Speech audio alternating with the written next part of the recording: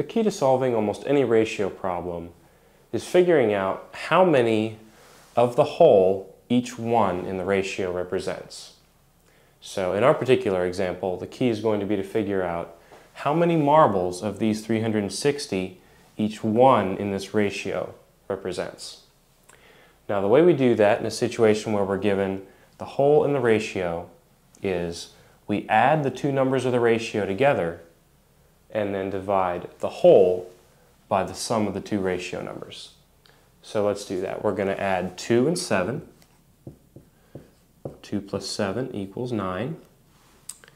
And then we're going to divide the whole, 360, by the sum of the ratios.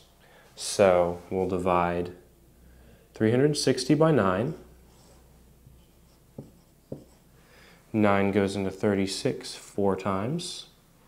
And that takes care of the 36, and so we just have to add a 0 here. So 9 goes into 360 40 times. So each one in this ratio represents 40 marbles.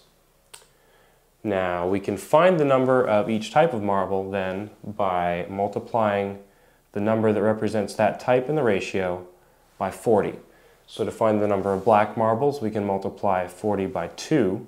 And to find the number of red marbles, we can multiply 40 by 7. Now the question's asking us how many of the marbles are red. So we'll multiply 40 by 7 to find that. So we have 40 times 7, and this is going to equal 7 times 4 is 28. So that's going to equal 280 marbles. So of the 360, there are 280 red marbles.